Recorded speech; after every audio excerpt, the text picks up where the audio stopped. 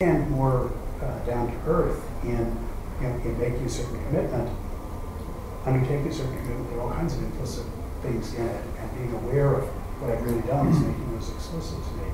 So I think that structurally that his notion of expression as making the implicit explicit is Hegel's attempt not to have that collapse have the disastrous result that you're pointing to. But this is exactly the structural issue in getting from Kant's picture to Hegel's picture in this vicinity that we ought to worry about, and that we ought to worry about not just for Kant and Hegel, but how are we going to think about commitments and responsibilities. And here I think the Kantian one I can't sort of make work today. The Hegelian one, it seems to me, yes, I think it's the later Wittgenstein that made these things visible to us again, the normative character of intentionality, the social character of that. And I think that, American pragmatism doing it too, but that's the way forward. Whether it's going to have exactly this Hegelian structure or not, I don't know. But that's exactly the issue I think is important. Peter. Yes, you quoted with approval the Kant and Frege point that concepts have to be understood in terms of the role of judgments or asymptotic discourse. Just thinking, that seems to be quite important to frame it, and it strikes me as being rather restrictive. There's a different kind of discourse, a different kind of thinking, which is also important to content, I think, or to determining content, and that's sort of suppositional thinking. Children, they say, let's imagine that there are two children, there are two Indians behind a bush, or some mathematicians might do suppositional reasoning in the context of deductive argument. Suppose the square root of 2 is rational, and so on.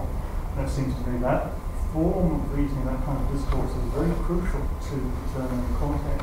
And that's actually the thing that's pointed out by the Frege-Nietzsche quote, that anything which appears in the antecedent of a conditional must play a role in determining content. I mean, there's a link between conditional reasoning and suppositional reasoning. So the same point could be put, anything that appears in a kind of suppositional proposition must play a role in determining content. Okay. I mean, let me say, first of all, that, the way I put this was more restrictive than my view. I mean, I certainly think that role in practical reasoning, for instance, contributes to conceptual content. And I'm not hostile to the idea that suppositional reasoning ought to go in there. On the other hand, my null hypothesis, as it were, is that we ought to be Fregean about this. And Frege's view was that entertaining a proposition, for instance, for the purpose of extracting or exploring consequences of it and so on, always is a matter of embedding it as the antecedent of a conditional. That is, that supposing something is a way of talking about asserting conditionals. And I don't know whether in the end that's an adequate account of suppositional reasoning. But clearly the order of explanation he's working with is one where we've got inferential relations typically among asserted elements. He famously claimed that we couldn't draw consequences from things we didn't take to be true. What he said we do instead is assert conditionals, that is, take them to be true. His picture clearly is that we do reasoning with unembedded sentences and then reflect those inferential commitments by asserting conditionals, and that our talk about merely supposing something is disguised talk about asserting conditionals when it is the antecedent. So that's at least a program for keeping the assertion and inference picture and bringing in the importance of supposition, but it's going to be a matter of asserting conditionals. And reductive proof, we're going to understand. Just a quick remark in response, it seems to me that might be a reflection of the particular kind of sort of reasoning that Frege and Kant sort of recognized, where all the premises and conclusion are asserted. They didn't actually sort of recognize natural deduction systems. That came in much later. And if you So my suspicion is that that's a reflection of their kind of limited views of logic. Okay, that might well be right. There's a delicate issue in the vicinity, which is that Descartes, in the tradition he spoke for, again, I want to say took it for granted that first one entertained propositions and could bring these contents before one's mind, and that then there was the question of plumping for some of them, putting your mark on them. And Kant's idea, I think it's Frege's idea, is it can't be like that. That for them to be contentful, you've got to have commitments to many of them, and I think that's driving Frege's going to say, look, merely entertaining it is something that comes later. It's a kind of assertion of conditions. But I don't think that acknowledging, say, natural deduction techniques would require one to recoil all the way to the Cartesian picture of merely entertaining. Again, an eternal example, Jerry Fodor, he's still got the Cartesian picture.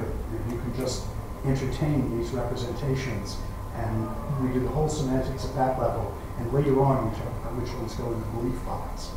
And I think there's problems with that. Okay. One more very quick question, Paul. This is a question in the history of ideas, really. I found what you had to say about Kant on positive freedom fascinating, as much as in the paper. But I thought you claimed that it began with Kant, and I just wondered a little bit about that in terms of the notion being linked with general ability and capacity and so on. Of course, this was a much discussed topic from Aristotle, especially onwards. And I thought, I can't quite put my finger on it, but I think in some medieval thinkers there is advertence to the idea of this being expressive upon the notion of freedom. And it's linked with a sort of philosophico-theological conception of divine freedom in creating the world. That the creation of the world is an expression of a capacity to do, and so it's a sort of an act of generosity or something, of just expressing a capacity. It had to be both free and not constrained, and so yes. positive. Point taken, and thank you for it. I actually weaseled on this. When I said it, I said that Kant's innovation was a special conception of positive freedom, but it was a weaseling because I said before, the tradition had typically understood freedom in negative terms, and then Kant gives us a special notion of positive freedom. And I should just, drop the implication that, it's not his special normative version that is special, but the whole idea of positive freedom, that's really not accurate, as you say. So I'm busted. I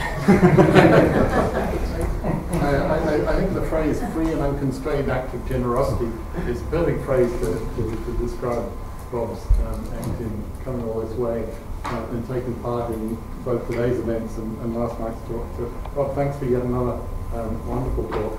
Well, you saved my wife from having to listen to this because I would have told this story involuntarily anyway. It's just as well.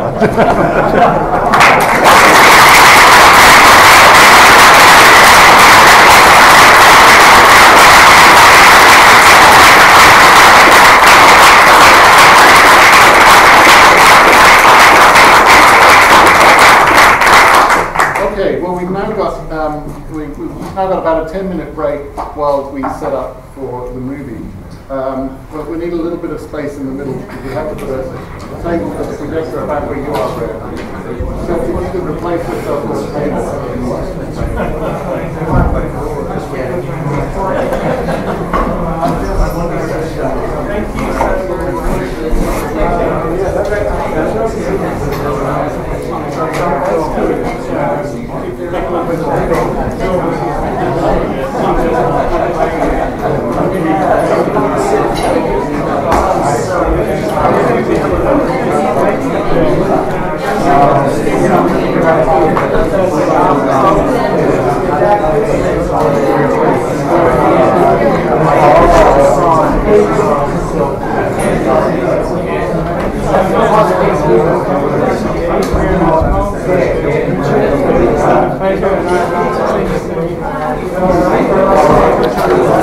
Thank you.